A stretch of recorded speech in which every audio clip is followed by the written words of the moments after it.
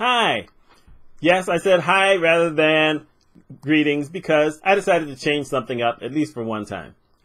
Last day of my Oswego State shirt. I tell you, sometimes you can just go crazy, but y'all don't really care what I'm wearing. Today I'm going to talk about my mother. I've talked about my mother for probably at least 3 years now. Here and there, I've written about her on one of my blogs. And it's no secret, Mom's got dementia. There's no shame to it. A lot of people act as though it's a scary thing, shouldn't talk about it. Even one of my cousins once said, "Why do you talk about it so much? You're embarrassing your mother." Which I said, I'm not embarrassing her. One, she doesn't know she has it. Two, since I knew Mom had dementia, which I felt she actually had years before they finally gave her the true diagnosis on it, you run into a lot more people who have dealt with this issue. I mean, you know what? I was almost 60 when I first got Mom here. Now I'm 61. And I run into people who are my age, some of them who are older, a lot who are younger, who have had to deal with this. And they never talk about it until after someone else talks about it. And that's so odd. I did a video a long time ago where I talked about, not holding back things that happen to you when they're medical, because especially in families, you start to find out that when one person owns up to it, a lot of people own up to it. It's like with diabetes. My dad got it.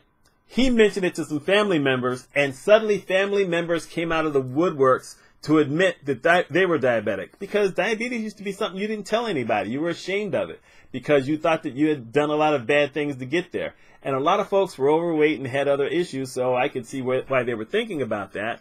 Although, what can we do? But Dad wasn't overweight. Dad had other, things that helped him to get there, which are terrible, but still. And so once he mentioned it, it came out. Now you find out, okay, it runs high on Dad's side of the family. Had I known that 10 years earlier, I wouldn't have become a diabetic. But who knew? So there you go.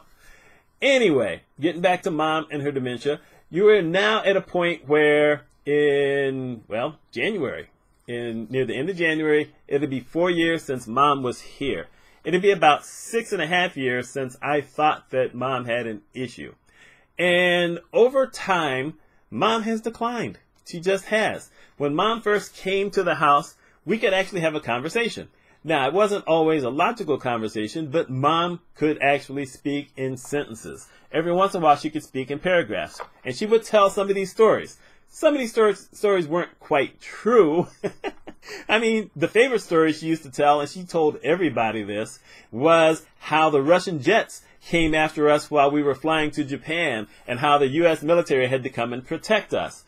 Well, we did fly to Japan, but the Russian jets didn't come. So I had to let people know, okay, that part of the story didn't happen. But one of Mom's favorite TV shows was Jag, and that happened on Jag, so she just incorporated that into history. Now, however, Mom a lot of times can't finish a sentence. Mom may say something like, "You know what?" And I'll say, "What?" And she'll just stare at me, or she'll look at something else because she doesn't know where she wants to go with it.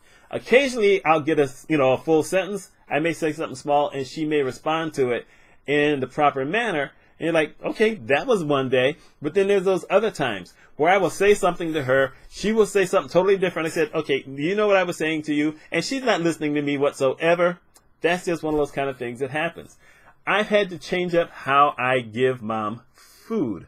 Used to be, I could put anything in front of her, and, she did her thing. She ate it. It was all good. I knew what food she liked, and we had a variety of foods that she would eat back then, and everything was good. Now, the menu has drastically had to be limited. She will eat chicken nuggets, so I give her a lot of chicken nuggets. She will eat French fries, so I give her a lot of French fries. Breakfast is almost always Cheerios, Honey Nut Cheerios.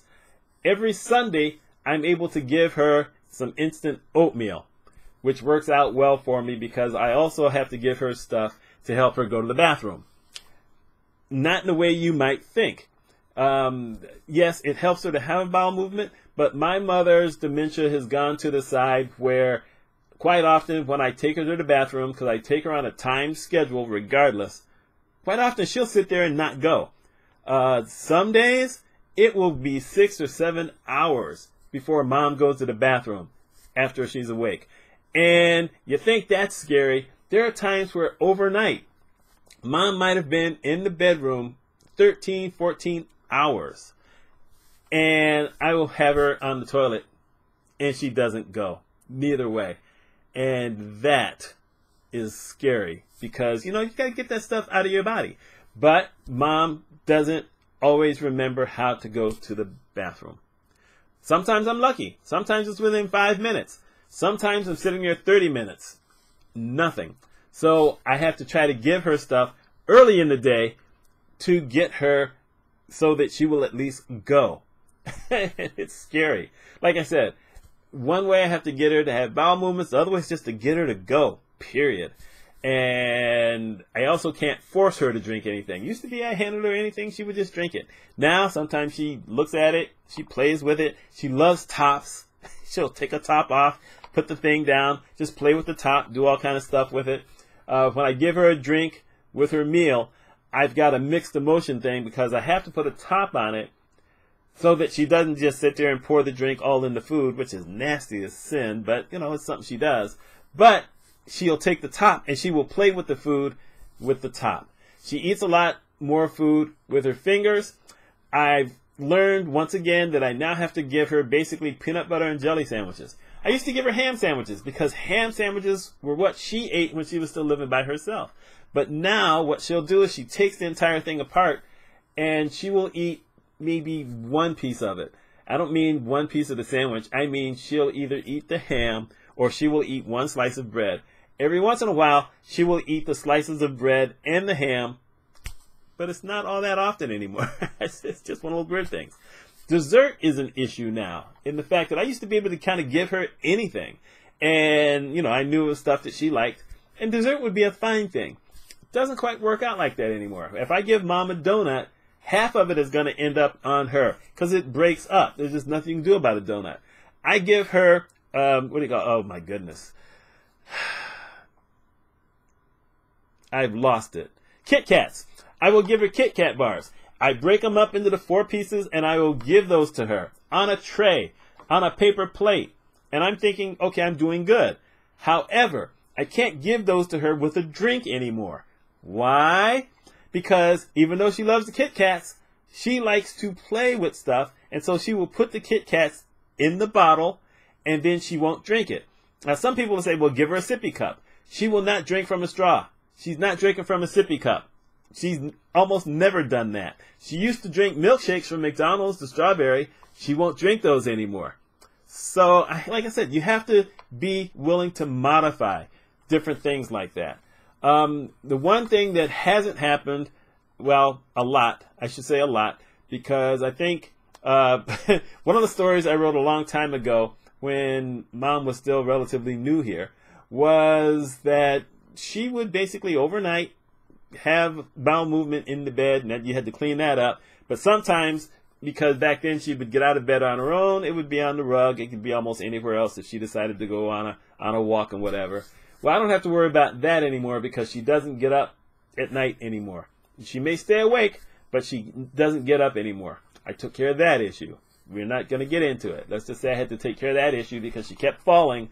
And because I still need an operation on my shoulder, and mom is not a lightweight, I couldn't lift her on my own, so I was having to call the ambulance all the time. Said, no, we're going to change that up. But this year, I've only had to deal with it twice, bowel movement overnight, because I started monitoring different things. Like I said, I give her stuff so that she will have a bowel movement at some time earlier in the day. If she has something overnight, it's almost nothing, which means it's not getting anywhere else. And it's certainly not going to end up on the floor. This is one of the things about dealing with someone who has dementia is the fact that you have to be willing to modify things that you do and pay attention and change things up.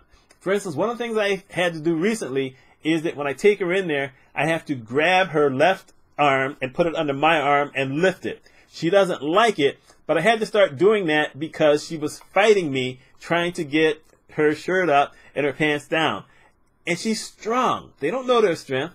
And she's strong. And she was hurting me every once in a while. I say, oh, no, no, no, no. So I have to do it. Now, she doesn't like what I do, but I don't hurt her when I'm doing it. And now, because she recognizes early on that there's nothing she can do about it, then she calms down. Because that's really what we all are trying to do. I'm also happy to say, this is terrible of me, but I'm not the only one she hits. She hits some of the people at adult daycare. Only in the bathroom, which is the only time she was ever hitting me. So it's not just me. And Mom, years ago, would have never thought about doing anything in person or in public to anyone else who was not family. That just shows how it's progressing. And Mom is healthy enough where, you know what, this could be a long-term thing. Mom will be 83 in February, but, you know, Mom could last 4 or 5 years. And she could last 7. You just never know. So this is not anything that's going to go away all that fast. However, mentally she is going to decline, and I'm going to have to do different things here and there. But I put this out there because it's not the end of the world if you can figure things out. And I'm an only child, so I don't have anyone else who I can actually call in as a family member to help out. I don't have a lot of friends who can help out. My next door neighbor is now helping with her grandkids down in New Jersey so that their mother could go back to work, so I can't call on her. Right now I have nobody. I'm going to try to see if I can find at least a couple of people who maybe can sit with Mom 2 or 3 hours every once in a while, maybe on a weekend, because that's really when I'd love to be able to, if I want to go to any movies, if they open up the theaters, because they're not open up in New York yet, I would like to go on a Saturday. But you know what? It's just life. It's just how it is. I've got a lot of people who are saying to me that I should write a book about it because I tell different tales on Facebook. It might happen, but I'm not guaranteeing it. But I will guarantee that I will every once in a while still talk about it here on this channel. And they seem to be popular enough because people ask questions, they want answers. And I'm not ashamed to talk about it. With that said, my name is Mitch Mitchell. The next time you see a video, it won't be in this shirt. Y'all take care. Hope you've had a wonderful holiday.